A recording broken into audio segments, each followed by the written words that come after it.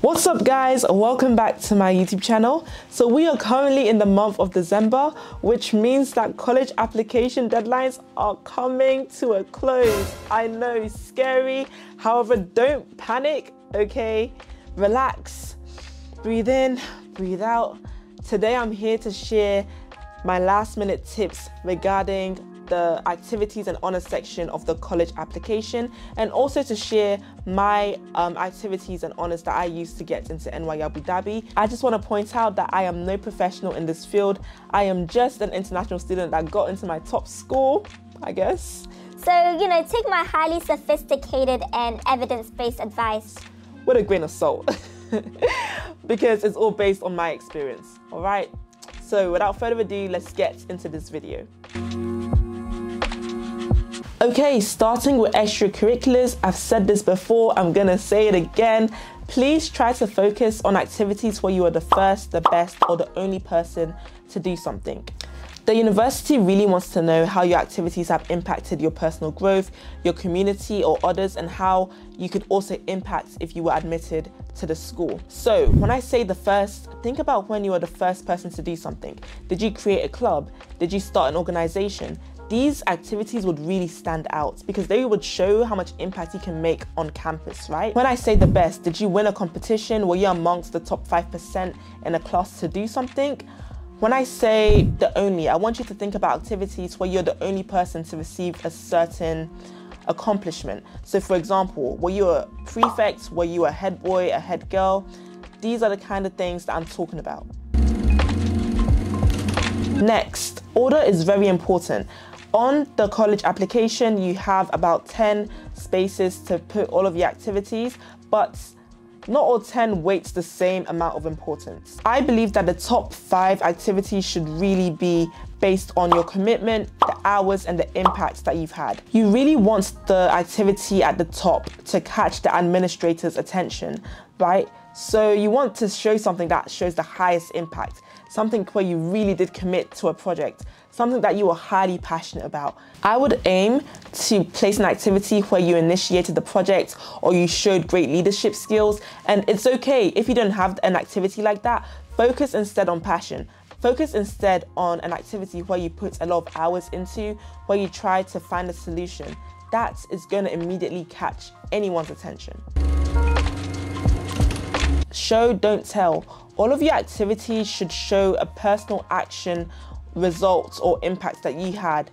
Don't tell me exactly what the club does. I want to know what you did in the club. I want to know how you made an impact within the club. So for example, if you were a tutor, instead of saying participated in supporting students to accomplish their academic goals in maths, physics, and English, you could be more specific. You could say something like, supported 3 to 5 students weekly, organized 15 monthly practice exams / academic progress reports, increased average grade by 20%. Now that is more impactful. That's showing exactly what you did in that role. That's showing your initiative, and that's showing the results that you had. Key thing here also, try not to use wordy sentences. Use semicolons to really show the results that you have had, and also quantify. Quantify, quantify, quantify. Use numbers, don't use letters. That's going to help you to save more space and also get your message across more coherently. Calculate the hours you have attributed to each activity. It's very easy to get carried away with the amount of hours that you place for each activity, but realistically, we only have about 168 hours in a week. You are in school for 8 hours of the day, and if you also are sleeping like a normal person, you won't have that much time left in the day to do so many activities. So make sure that you actually are adding up all of your activities to make sure that they look realistic. The last thing you want to do is to come off as dishonest, especially within this section, because immediately that's a red flag to any admissions officer. So the goal is not to maximize the list of activities. The goal is to show quality, not quantity. The school wants to know the impact that you've had, the real impact that you've had within your activities. Universities will be more impressed by seeing activities where you've actually committed hours to make a strong impact, rather than just listing a bunch of things that you've just kind of dabbed into here and there. My next tip is to use power verbs, but don't exaggerate too much with power verbs. And I use power verbs all the time. Power verbs are things like administrated, coordinated, supervised, all of these things. I use this all the time, even now as an adult, particularly with resume building. And a few weeks ago, I actually had a chance to take a resume workshop, and my instructor told me about 4 different categories of power verbs. And those were planning, organizing, executing, and problem solving. So if you have planned something, use power verbs like this. If you have executed something, use a power verb like this. If you have organized something, use power verbs like this. And if you have problem solved, use power verbs like this. And hopefully that can help you to seem more professional when writing about your extracurriculars. My final tip is to keep formatting consistent. So what do I mean by keeping formatting consistent? If you're going to quantify, make sure you're quantifying all numbers. So if you're saying you did 15 hours of work, then also say that you've done 3 hours of work. Also say that you have helped 3 people. Like a number. Don't say 15 hours of work and then in your next line say I supported 15 people but in Word format. Just things like that. Similarly, if you say what you did in a club and then you write the impact afterwards, keep that consistent throughout all of your activities. For example, I supported 20 students during my time working in a youth group, semicolon, increased participation by 20%.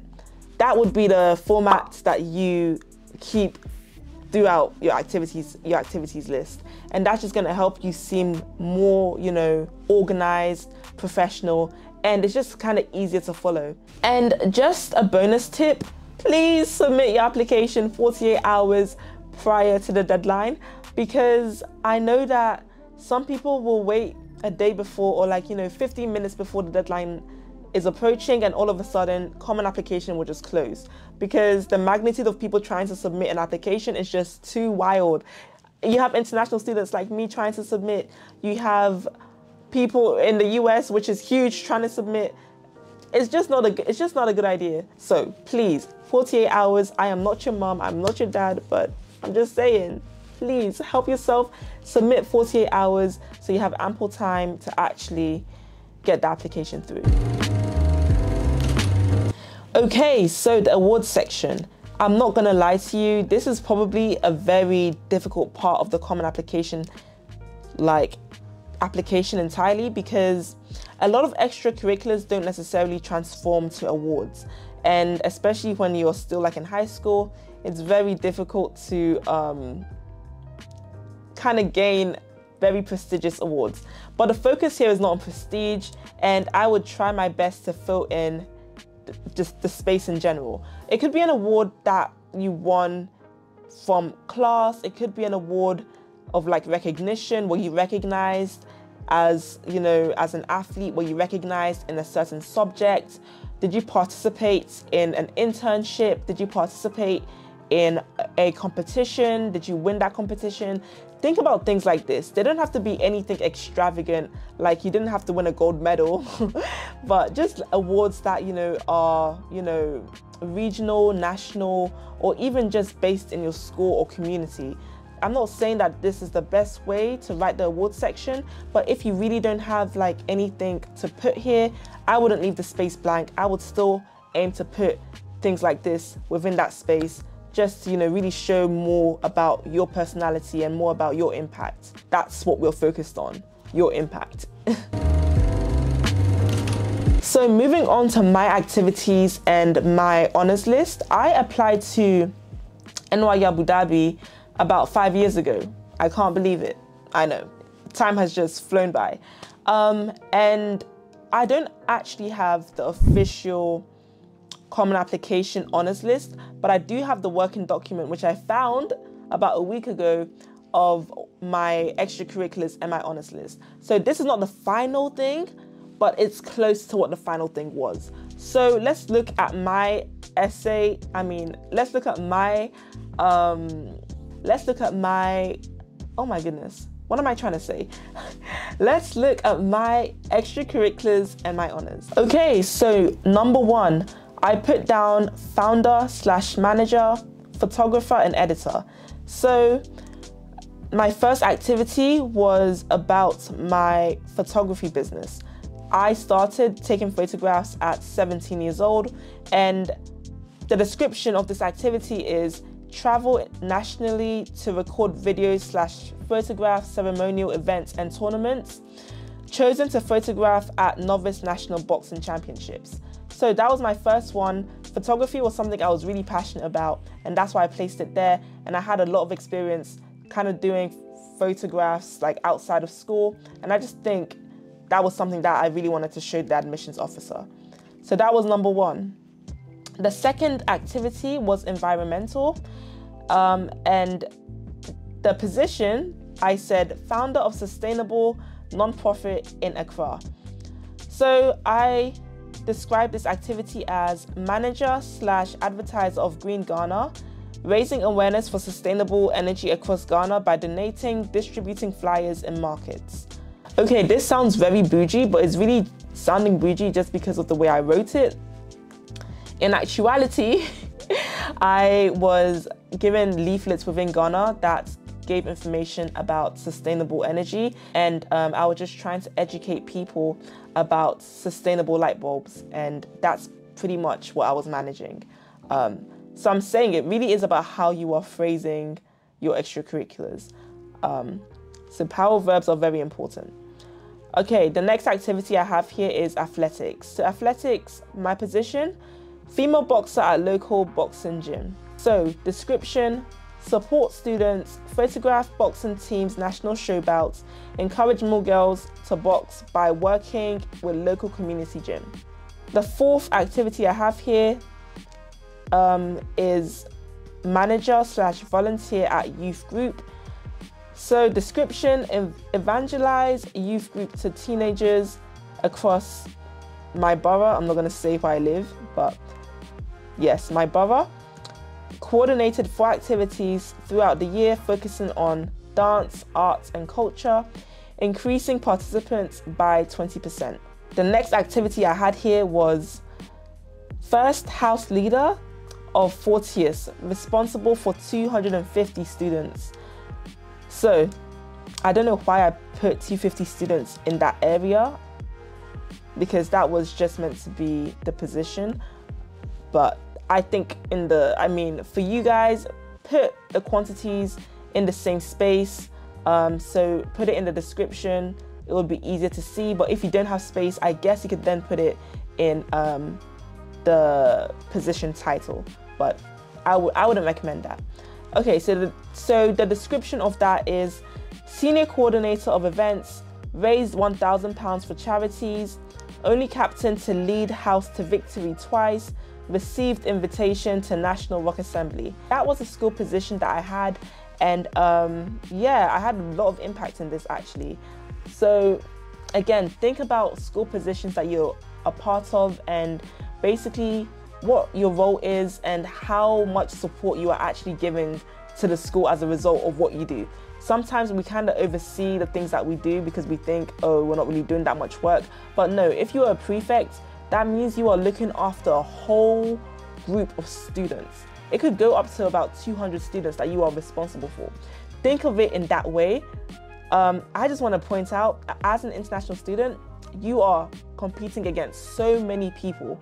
And the thing with Americans is that they can really sell themselves. So you have to be able to sell every position that you have had.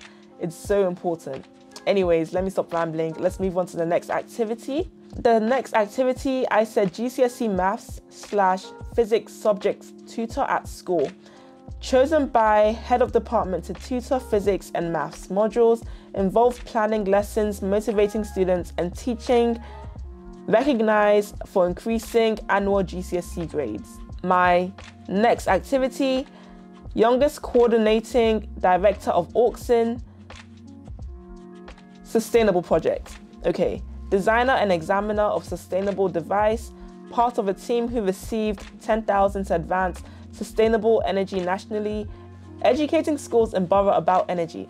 This sounds so good, but honestly, my role was not that big. I was literally just helping them to compare the efficiencies of their products, and I only did it for like, you know, a week. So this is like very low within my my table. It was like 7th on the activity list, but I just thought that it added again to the sustainable impact I was trying to show in my application, and that's why I have it in this position. But I just got involved in the team like towards the end. If you can get involved in something, obviously it's a bit last minute, but if somebody is working on a project and you can get involved slightly in it, then that's also an opportunity to, you know, expand your extracurricular list. But right now, I wouldn't focus on that. I would just focus on submitting the common application. Okay, finally, let's go on to my honors. My mouth is literally hurting me. I've been speaking for so long. Okay, so my honors. The first honor I have is Sutton Trust. I was one of 150 chosen from 1,000 applications to compete in a summer school in the US. And that was national. So that was my first activity. And then Liman United Nations representative. I basically was chosen by my school to represent at a conference, and it had a bunch of people. So this is like Model UN, but with international students. And I guess that's what, that was what I counted as an honor. Okay, the next honor I have is an architecture internship that I did. It was a long time ago, but I just thought that was also interesting to place as an honor. And then, as I said, focus on honors such as, you know, any subject awards. So I had received a head teacher's award, a geography award, and also a maths award and a physics award during my time in high school. So I had those awards also, and I just kind of placed them for grade 9, grade 10, grade 11, or year 9, year 10, year 11. Because I'm from the UK, we use years, not grades, but yeah, I had received those awards during my high school career. And finally, my last honor is being a flag waver and a choreographer at Ghana's National Homo War Festival. That was just me trying to use up space, because but it works. I said I was a flag waver. I was waving a flag during a festival, and I said that was an honor. So listen, you got to do what you have to do. So yeah, guys, those are all of my activities and my honors that helped me to get into NYU Abu Dhabi. And I really do hope these tips have helped you. I hope this has given you more clarification on the application, particularly this part of the application. I am so tired right now. It is literally 7:40. I haven't had food yet, so I'm gonna call it wraps and go and enjoy the rest of my weekend. I really hope I have helped you in any way, shape or form. Good luck with your application. If you need any help, I'll try my best to get back to the comments in the YouTube section. So leave your comments down below. You could also reach out to me on Instagram, but that could get a bit overwhelming. So I'm gonna try my best. But yeah, thank you guys so much for watching this video. I'll see you next time. Stay safe, stay blessed. Peace.